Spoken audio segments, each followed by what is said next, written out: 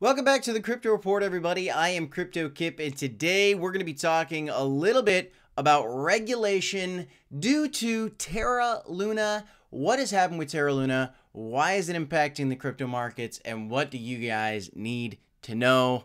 What's happening next in crypto?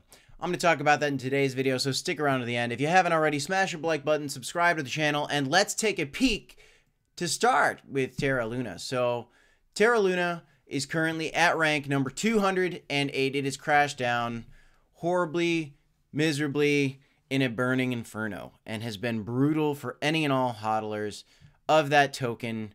If you guys have some Terra bags, my deepest apologies to you, and I do apologize for anything you've gone through over the last week. I'm sure you've heard enough people with their opinions on Terra Luna and what have you, and you're trying to figure out what you should do. You know, guys, I'm jealous that I didn't get it when it was pumping up. I admit I have to say that I'm relieved I didn't, but I feel so bad for anybody that did, because when you look at the last 7 days for this coin, it fell off a cliff from $70 on 5/8 all the way down to under $1 by 5/11. You're talking about 3 days for a 100% crash, basically. It basically devalued. Well, why did it do this?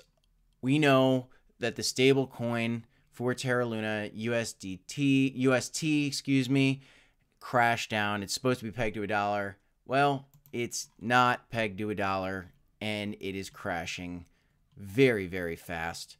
And you can't even find it up here. This used to be a top 10 coin.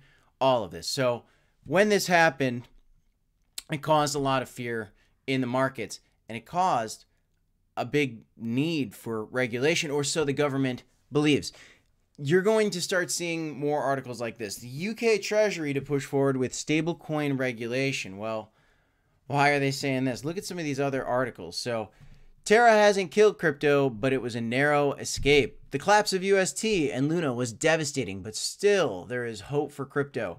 Over 1.2 billion Bitcoin reserves remains unaccounted for by Luna. That's an interesting story as well. So everybody's focused on this stablecoin, on this project that seems like it was rug pulled. Somebody did a strategic attack here.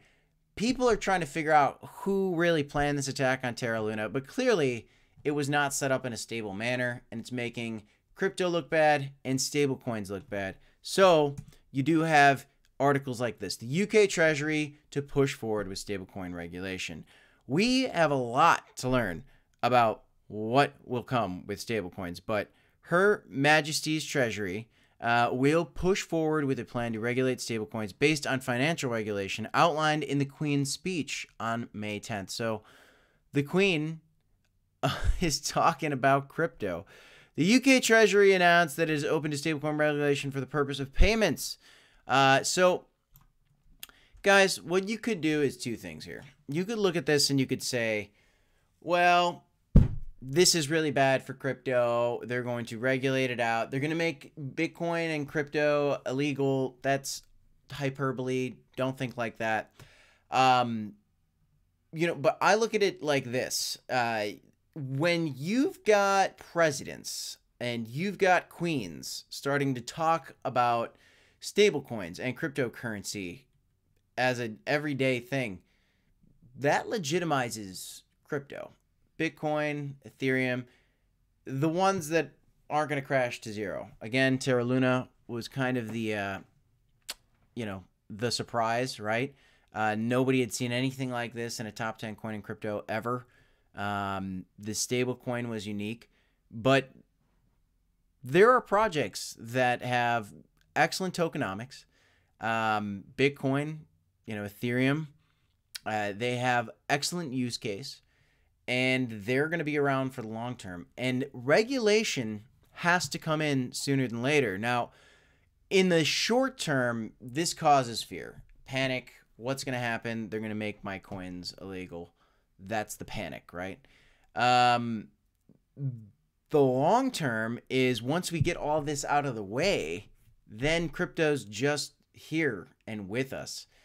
And that is why we need to be buying before those days come along, because by the time it's just every day for everybody, well, then you missed out on the best game potentials, in my opinion. Not financial advice, but this is the way that I like to think about FUD: fear, uncertainty, doubt, fearful news stories, and try to look at something that's so negative like this Terra Luna situation and see how it's going to drive more positive in the future. You know, a lot of people had some issues with know your customer policies. Well, know your customer KYC for KuCoin and any of these exchanges is actually really good, so that the government doesn't have to continue to give us a hard time with our crypto assets. As we can start to get more mainstream and make it easier for governments to tax and account for crypto and make sure that there's no rug pulls, which, you know, in general, I like more laissez-faire, you know, hands-off policies when it comes to markets. But they're going to have to get involved in some sense, right?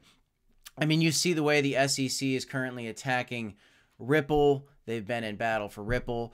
The SEC is also talking about stablecoins now, and people like Elizabeth Warren are kind of going to take this opportunity to say, see, I told you so. Warren Buffett, who's a Bitcoin bear, say, see, I told you so. So all this in the short term, this is negative. But honestly, in the long term, this is positive, because regulation needs to happen so we can just kind of get that out of the way, because crypto is still in its infancy.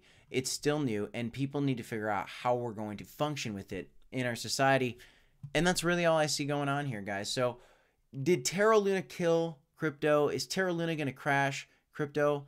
You know, maybe it scared people in crypto here for a little bit. But look, the broader markets are down right now. We're waiting, and I think one bullish event could really turn this thing around. We could go down more. I'm personally more short-term bearish for the short term.